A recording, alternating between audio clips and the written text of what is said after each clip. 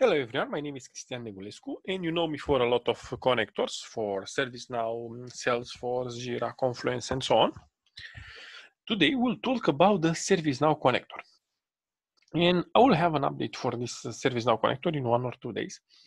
And the idea is like this. A lot of you ask me about how to work with catalogs, how to work with items, variables, and so on. Let's talk a little about the connector that I create. So the connector that I create that you find here on connector for ServiceNow and on UiPath Studio, you will find it on the UiPath team ServiceNow activities. Yeah, the version will be 290 something. It's based on table API. So ServiceNow has multiple APIs, yeah? And everything that I implement until now, it's based on table API. Now, a lot of you ask me about catalogs, items, variables. So for these activities, you can work with table API, but they have also a service catalog API dedicated for this. So I decided, because was a lot of requests for this, I decided to create special activities for this. So I create activities for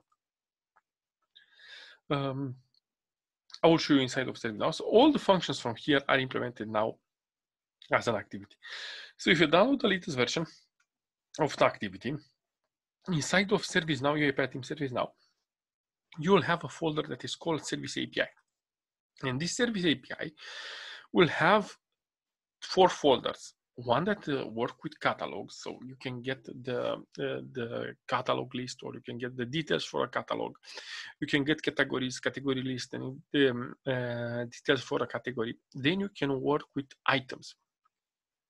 You can get item details, you can order now, submit guide, and so on. So they are all the functions from this Service API. And you can work with cart. So again, you are able to do all the functions from there: update, get variables, submit orders, and so on. So this is for developers that know ServiceNow and they work a lot with catalogs and items and so on. Unfortunately, I'm not a user of ServiceNow, so I don't know how to use it. But I implement all the functions from here, and I wait for your feedback to understand what else you need on this part, because I understand that with the table API, there are some difficulties on this part. Yeah. So all the things from Service API are implemented now in the connector. Let's see some stuff. Yeah. So if I want to, for example, if I want to get a category, yeah, I will drag and drop. I indicate the ID of the catalog, and I will get a list of all the category. I already put this on the so you can set limits, you can set text. So all the functions that are on the other side, they are able to. So you can get the categories from a catalog. Then you can get items that are part of the catalog or a category. And this will return data table. Yeah. Then you can get details for each category and catalogs and so on, and variables. Now, if I want to add something, so if I want to get variable, I need to provide him some IDs of the variable. For example, if I want to submit a producer, I have to provide him here the variables. Yeah. So it was a lot of questions with how I can provide variables and what is this variable. So you see, when I add an item to a chart, you provide him the variables. Yeah. Let's understand where are these variables. So in ServiceNow, when you have a catalog, and I have an item on the catalog, you will have here a variable. Yeah. So what I need to provide inside of the UiPath Studio is I go on this variable, and on this variable, you will see that I have variable name. Yeah. So I have here the name of the variable. So what I will provide here on this one, I will provide as a parameter the name of the variable, and then I will give the value. Okay. You have also procedure to get the value for a variable, and so on. So all the functions that are part of the Service API are now implemented in the activities, and this will help you, I think, to work better with the items and so on, catalogs and order and do all the stuff. I will run here an example where the robot will go and read all the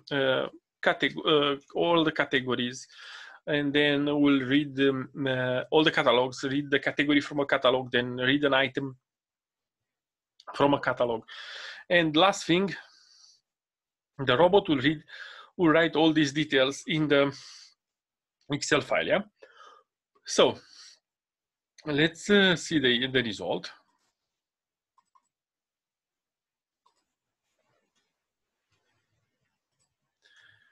This is the result. So I have here the categories with the titles, descriptions.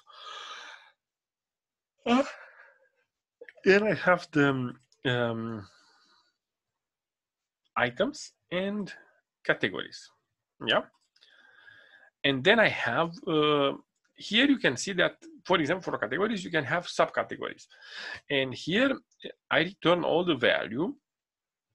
And if it's another JSON, you need to parse this in the data table. You need to parse this with the serialized JSON, because you will see. I'll see it later. I'll show you later. Yeah. So this is the detail for a category, or for a catalog, and so on. So on each one, he will return a table, and you can go and take the data from your table, or you are able to get. You need to parse this with JSON. Let's understand. If we go to UiPath Studio here, my bad, here, if you go to UiPath Studio, you will see that this function will return data result as a data table to be easy to use, and a response. The response is a JSON. And to be able to work with this JSON, you will use this serialized JSON. And you extract your exactly data. Remember that I create some dedicated videos on how to work with ServiceNow without any ServiceNow without any activity. Yeah. And on these activities, I explain exactly how to use this JSON, how to convert to tokens and so on. Yeah. So this will be very easy to follow. So please try to try these new activities. Tell me if you will have more power for the catalog items and so on. I implement everything from here, and send me questions on the YouTube, on Marketplace, to see what else you need on this ServiceNow connector. As usual, thank you very much for watching. Remember to subscribe to my channel and stay safe. Have a good one.